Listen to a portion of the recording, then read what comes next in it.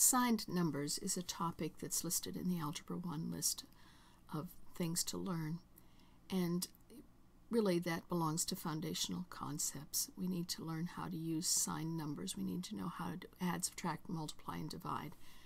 If you look at foundational topics and you just don't know your number facts, there are a number of programs here that can help you with that. Signed numbers is like a little quiz on signed numbers. It's like flashcards to try to get you to do them faster and faster. But it's very important for you to learn how to do signed numbers. And it's a little crazy. Why don't we do a quiz on add, subtract, multiply, and divide, and use this quiz to talk about signed numbers. I'm going to put my name in here. I'll just, oops, I didn't spell it right. If you didn't spell it right, you can fix it.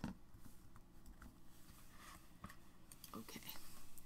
Now let's talk about adding signed numbers. Begin. I don't have a pencil here to draw with, so I'm just going to have to talk to you. If we are adding signed numbers, some of these are positive and some of these are negative. I don't know why kids have so much trouble. Just think money. You kids are good with money, so just think about signed numbers. Think of positives as money you have and negatives as money you owe. So right here, this problem, 7 plus negative 3, says to me I have $7 in my wallet, and I just spent 3. How many do I have now? Oh, that would be 4. This one means I owe my mother $3, and I owe my father $1. Do I have any money? No, I owe the universe $4. Some kids mess up when they see a negative added to a negative, because in middle school, I hate to say it, the teacher said 2 negatives make a positive. That is true, but only when you multiply, not when you add. So you're going to have to get your head straightened around. If you're saying to yourself, 2 negatives make a positive, it doesn't. Man, no wonder we have trouble with the national debt. People think if we have more negatives, we get money. We don't. A negative and a negative stays negative. Oh, look, this is a good day. We have $4, and Grandma sent me 7 for my birthday. I've got money. I'm going to have $11. Oh, this one's a bad day. I owe my father $4 and I owe my mother $3. I am in the hole $7. Do you get, oh, let's go down here where this is I have $5 and I owe 11. I owe 6 more than I have. And since it's owing, I'm going to say -6. Now this program can be used to see if you can check the signed numbers. Now I'm just going to say practice quiz here because I don't want to go out the printer. I don't even know whether I have a printer attached to this computer.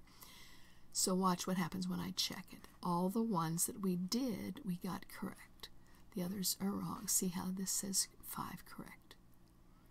Now let's look at subtracting signed numbers just to get the idea of how the rules work. This time it looks just like the first group, except there's a minus sign in between. Now you can think minus sign in between means that you're doing the opposite of whatever is here. So this is equivalent to -4 plus 4, because a minus is the same. If you take away a debt, if somebody tears up an IOU, you gain from the tearing up of a negative. So this would be -4. This is the same as +4, so this would be 0. -12 minus 1 is -13. There was no minus on that one. Oh, there is here. -12, you owe 12, but now we tore up an IOU for $7. So that's the same as gaining 7. So that would be -5. Here we're at negative 16. I hope you get the idea here. Oh, let's come down here. 4 minus negative 9 minus negative is the same as a plus. 9 and 4 is 13. Let's check. I hope I didn't make any mistakes. The ones we did, we got right. The others, we didn't.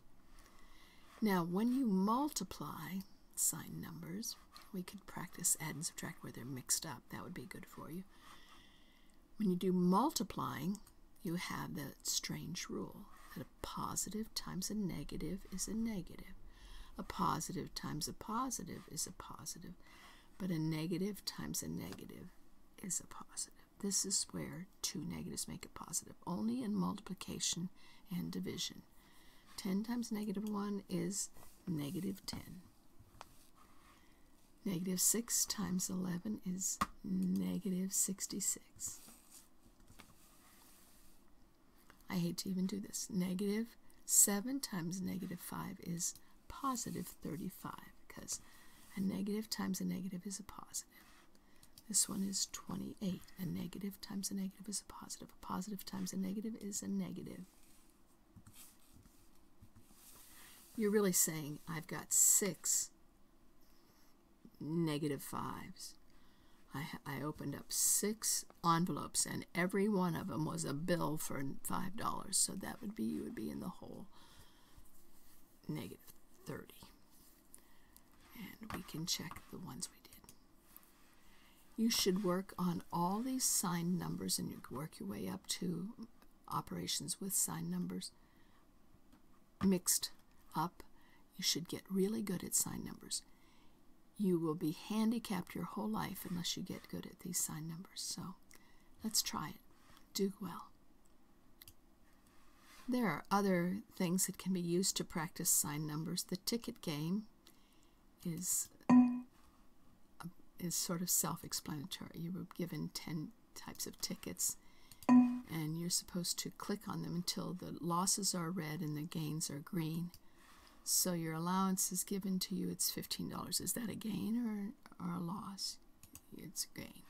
You get a birthday card. That's a gain. You buy a shirt. That's a loss. You owe your parents. That's a loss. You have money in your room. That's a gain. You babysit. You buy a calculator. That's a loss. Now, this is to see whether you can tell what's something you have and what's something you don't. Check the colors, everything's cool. So now you're supposed to do the math and figure out how rich you are. This is to change from the ordinary.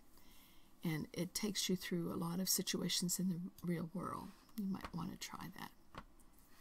Like I said, if you have trouble just with the number facts, there's this. You can do signed number flashcards here. And this is shooting the signed numbers. Have fun. Just a lot of variety. Work on your signed numbers. God bless.